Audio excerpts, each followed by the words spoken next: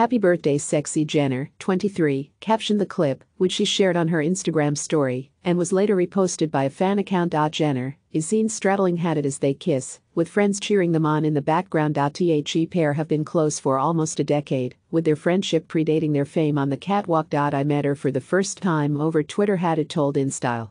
That was before we started modeling. I was probably 14 or 15. We met up and had sushi, and now we're best friends. She's a pretty significant human I met online. When they met, Jenner was appearing on Keeping Up with the Kardashians, and Hadid was often seen on The Real Housewives of Beverly Hills, in which her mother, Yolanda Hadid, was featured.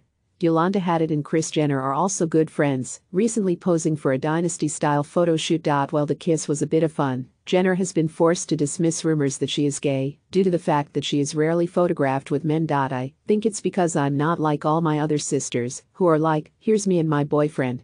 So it was a thing for a minute because no one ever saw me with a guy. I would always go that extra mile to be low-key with guys, sneaking around all the time, she told Vogue. I don't think I have a bisexual or gay bone in my body, but I don't know. Who knows? I'm all down for experience, not against it whatsoever, but I've never been there before.